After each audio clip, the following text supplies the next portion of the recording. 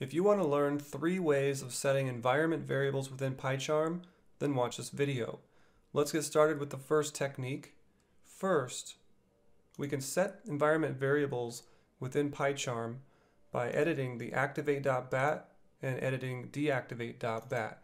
So the idea is when you start your terminal, and I'm saying terminal very specifically, notice we have our virtual environment already started. Obviously this assumes you have a virtual environment. So in that virtual environment you can go to activate.bat, and let me show you our settings file. We have this secret key, right? I'm going to copy, well actually I'm going to move this os.environ.get. That's just looking for the key, secret key. And then I want to copy this secret key. And what we're going to try to do is grab this secret key from the virtual environment or from our environment in general. So let's go to activate.bat. Here's where you say set, and then you do 2 open and close quotes.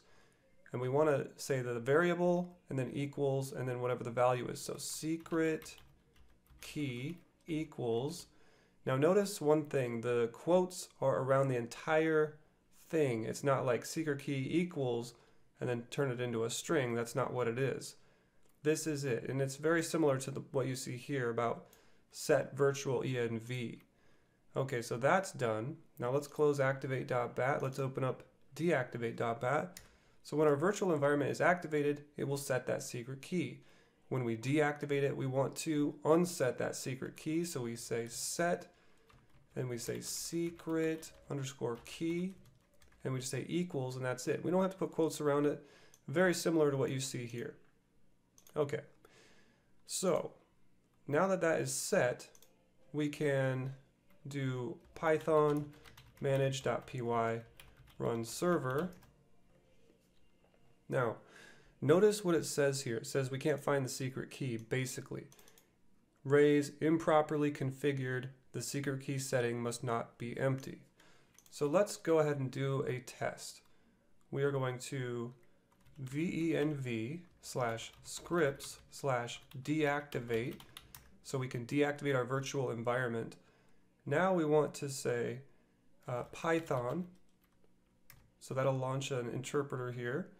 Then we want to import os.environ, so environ.get. We're going to try to get that secret key. It's not here, so let's exit. Now we're going to say venv/scripts/activate. Now I'm on a Windows machine. Your command there to activate your virtual environment will be different if you're on Mac. I'm not sure what the exact command is. So now let's do the run server thing again. See what happens. So notice that it didn't give us that error message this time. That's pretty cool. And then we have our actual site running. And the reason that worked is because once we deactivate the virtual environment and then activate it again, that's when those variables actually exist. So I'm going to Control C, and keep in mind we are in the terminal of PyCharm. We are in the PyCharm terminal. So let's start Python with our virtual environment activated, and then let's do the same thing. Import os for the operating system, os.environ.get secret key. There we go. We have our secret key. It's actually in our environment. So that's one way you can set environment variables, by editing activate.bat and editing deactivate.bat in your virtual environment. Now let's move on to a different technique. Before we do, I just want to make sure that I don't have those activated. So let's remove this. And then let's go open up deactivate, remove that. Okay, so close that. And I just want to verify that it's no longer going to work. So let's just actually close everything down. Let's relaunch PyCharm. In this next one, we're going to look at this. Whoops, I don't know why that did that. we're going to look at some of these answers here. How to set environment variables in PyCharm. You can set environment variables in PyCharm's Run configuration menu. And he shows that here, and that's highlighted.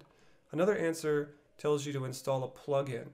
We're going to go with this next answer just to walk you through what exactly it entails. So let's do that now. And let's just see if we'll do Python.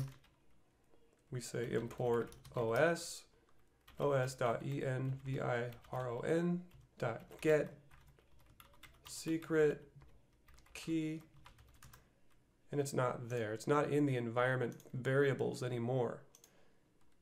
So if we say exit and we run this Python manage.py run server, we should get an error because that's trying to still get it from the environment, you see? So check this out. Let's keep it like it is because we still want to get the secret key from the environment. Now let's go into File. We go into Settings. There's this plugins area. What we can do here, like it says within this post, is look for EnvFile. And here it is. I actually have it installed. Let's uninstall it. And then we're going to restart PyCharm because there are several different plugins I want to show you. And it can be confusing which one to actually download. So I just want you to be 100% sure if you're actually going to follow this tutorial. And I know I will probably forget in the future as well. So let's do the same thing. Settings. We say envfile. You notice it doesn't show up here. Let's search in the repositories. This one has 1 million downloads. You might think that's the one, but the guy in this post here is referencing this one. So let's click install. Restart PyCharm again. I should probably apply this first. Hit OK. And then restart. So now we have this installed. The idea is we are going to add secret key equals whatever that string is. So let's get that string again. This is it. So let's copy this string. And then it wants you to create this environment. So let's actually delete this just so I could show you exactly. What you do is in your project you say new file and we'll say environment.env. You hit OK and then you want to do something like secret key equals and then you put your key in there. Let's just try it with no quotes first. Okay, that's done. Now we still have this trying to get it from the environment variable. We have this file now. Now what do? Well, you go into the settings here and there's several different ways you can get to this. Actually, I'm just going to do add configuration, this button here at the top.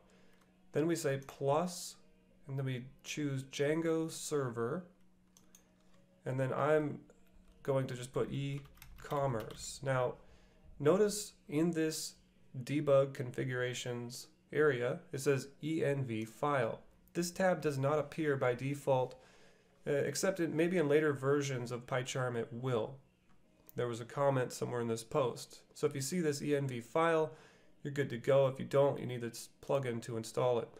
So enable an EnvFile, and then what we do, see how this says run configuration? We just click this button here. Let's just say apply, hit OK. And now here's the problem with this approach. It says, and then I could just click the play button in PyCharm and everything worked like a charm. Yeah, okay. So you hit play here and it will run and then it'll say secret key doesn't work. Okay. So let's go back into here and I'll show you why it doesn't work. You have to first add an EnvFile. To do that, we will just simply click it from where we added that environment.env file. We hit OK. Now it's there. We click apply. Okay, everything is good. Let's hit play again. And boom, it does work like that. Let's just make sure everything is good. Log in. There we go. Let's do contact there we go. So it is working. Not really surprising there.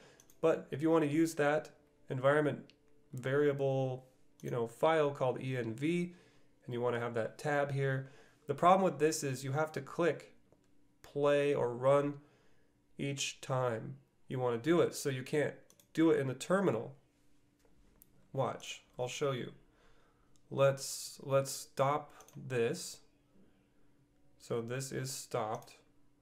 It's not going anymore. Finished, right? Now let's go into our terminal, because I think a lot of Python and Django developers, they tend to use the terminal a lot more. So if we say python manage.py run server, instead of clicking play, you're still going to get this issue. And this is what causes a huge amount of confusion, especially for me, but it's because you can no longer run server from your terminal. You actually have to click play or debug in order to run it. Some people might think that's a good thing. Some people might think it's a bad thing. Let me know what you think. What do you think? Do you think that's a good thing or a bad thing? Leave your comment below. Let me know what you think of this video. And lastly, let's talk about the third method, which is this method here. You can set your environment variables simply by using this same kind of configuration area. So let's go to this EnvFile. We will click minus there. We're not even going to enable it. We say apply. Now let's go back to the configurations and hit OK. All right, so now let's hit run. And actually, I just want to delete this environment key altogether just to make sure that there's no possible way. And it's still going to say the secret key is not properly configured, and that's pretty common sense why it's not, because we just deleted everything that would reference it. So there's this third section, this environment variables.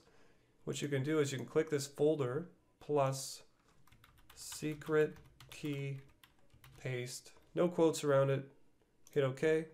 Now it adds it to that environment variables line. Now we click apply, hit OK. Let's try to run it again. And there we go. So that is 3 different ways on how you can set environment variables within PyCharm. And I don't take any credit for this. Actually, the environment variables setting within the virtual environment is a lot better of a method, in my opinion, because you don't have to click play. You can just use the terminal, and that makes it a lot more convenient. However, there are obviously pros and cons, and I'm sure more advanced developers know those pros and cons a lot more deeply than I do. But I wanted to just explain this. Let me know if you think this video is good. Please give it a thumbs up if you do. If it helped you out, definitely give it a thumbs up. Thanks a lot. Thanks for watching.